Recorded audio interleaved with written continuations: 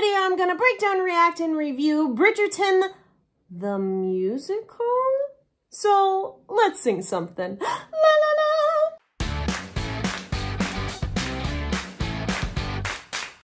If you are new to my channel, be sure to like, subscribe, and hit that little bell icon because I come out with a new video every single day teaching you how to sing. Yay! Now today I'm gonna go over Bridgerton, the possible TikTok musical. If you guys are like, what is she even talking about? Okay, kind of like how there was Ratatouille, the TikTok musical, and how that grew and developed and the whole thing. And personally for me, I thought it was a really cool idea, but I didn't quite connect with it the same because I like more of heartfelt ballad, emotionally wrecking kind of musicals, and I feel like Bridgerton is got that in it. Is that how you say it really, Bridgerton? I feel like I say it wrong every time I say it. So first up we have Abigail Barlow. This chick is the one who started the whole thing, and this is the actual TikTok that started it all. Okay, but what if Bridgerton was a musical? What a beautiful party. I'm looking up at the ceiling a lot. The chandelier is so sparkly. You never said sorry. Guess you forgot. Or maybe you're not sorry at all. What a beautiful evening. I want to know just what the hell are you drinking? Stoic and motionless over us all so quickly. What am I missing? I can't even drink champagne. No! No, without seeing your face.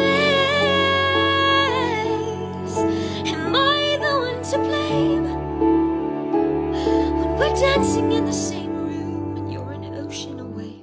Oh, love that. Right? Yes. I love her little squeal at the end. That is so something I would do. Her air within her tone is fantastic. It's just gorgeous sounding. If you're wanting that same kind of air, you would add an H to it. But what am I hearing? Let's say if it's hearing. It wouldn't be hearing, it would be hearing. Hearing, hear, hang. You'd add an extra H onto your sound to create that whisper tone, which is exactly what she's doing here. It creates this soft, emotional feeling that obviously this musical is heading in that direction, or this mock-up musical. So up next we have is Nick Daly. Now Nick Daly took one of her TikToks and he is doing now a duet as the counterpart to this song. If this is what you call a honeymoon, pacing around our separate rooms, running from our elaborate rooms, we're done. Daphne. Please forgive me your grace. Can't even look me in the face, and now I must lie in the mess you made. The mess we It made. was your mistake. You kissed me in the I face. was prepared to take my life. I stole your fate. I stole your fate. I stole No, your fate. I stole your fate. I don't understand. And now you're forced to love a man you hate. Simon, I know you don't feel the same, but I burn.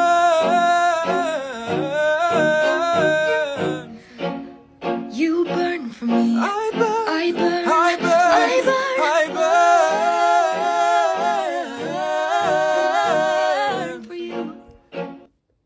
Oh, he's good. He's good. So the difference in style technique, where she was adding more air and soft texture, he's bringing more chord connection together, which you can do by almost saying the words and then singing the words directly after, and that will help connect that sound. Now, he chose some beautiful moments to really bring in that character into that voice, and you just immediately attach. You immediately attach to him. I like him a lot.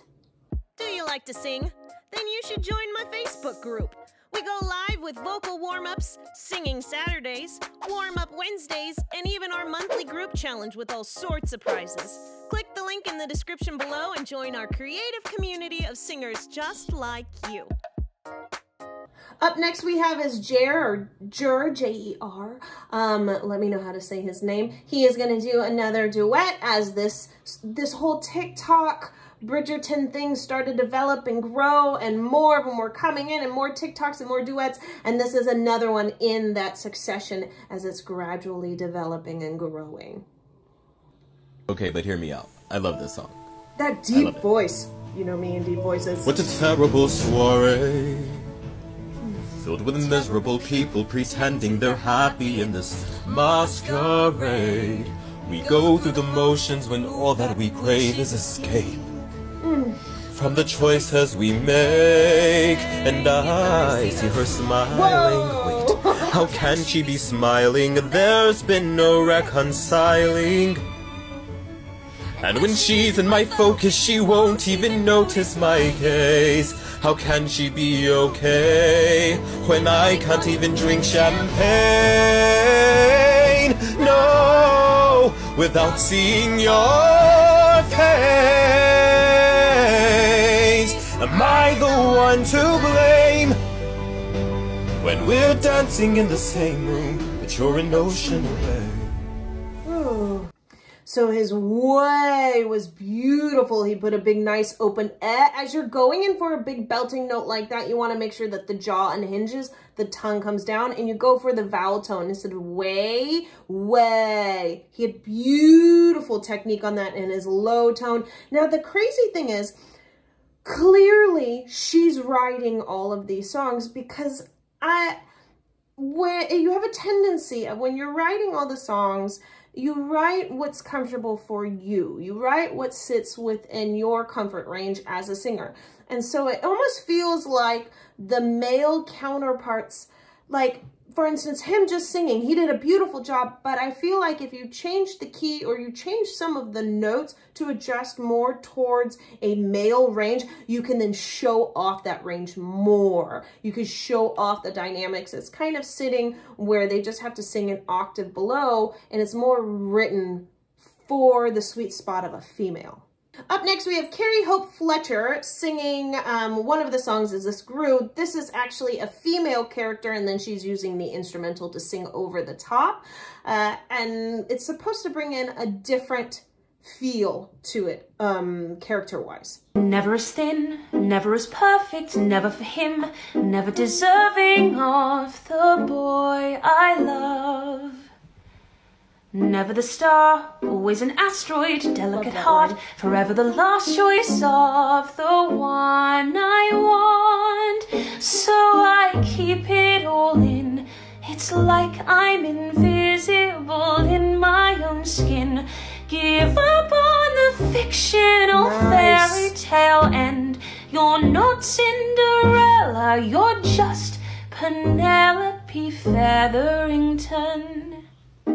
Oh, singing technique-wise, it was beautiful. She had nice support there. She had nice ping right in the front, and she was leaning that sound forward. But who is she as a character? Who is she? So I think my suggestion to her would be to dig into that character and make it her own.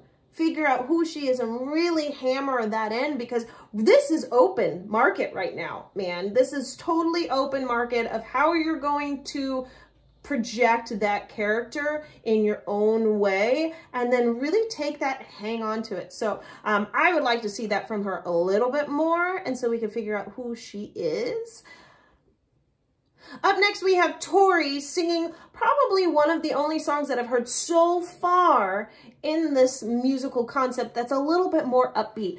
We've had a lot of ballads in this, which are beautiful, but there needs to be, like, where's the ensemble piece? Where's the upbeat piece? Where's the you know, the male bringing, like, we need more variety within this. It feels like kind of the same thing, which they're beautiful songs, but you can't have an entire musical of only slow ballads. You gotta bring in some variety so that way the dynamics change, and as an audience member, we stay still entertained. I guess I have to be a lady, smiling and waving, constantly obeying. I guess I need a prince to come and save me, even if I don't need saving. I guess I'll just sit on a throne I don't own, raising the babies we made all alone. I guess as a lady there's just some things that I don't know. But if I were a man, I'd go to Japan, maybe swim in the Seine, or learn to speak French. I'd have the whole world in the palm of my hand. I'd finally do what I could, but I can't if I were a man. Nice. So she definitely started bringing more of a character in there as well. So you could kind of feel kind of her like, ugh, here's what it is if I were a man. So I like that she brought that character in a little bit more. I felt like I could relate to it a little bit more. I'm not quite sure about the cigarette thing. This must be a Bridgerton thing. It's gotta be.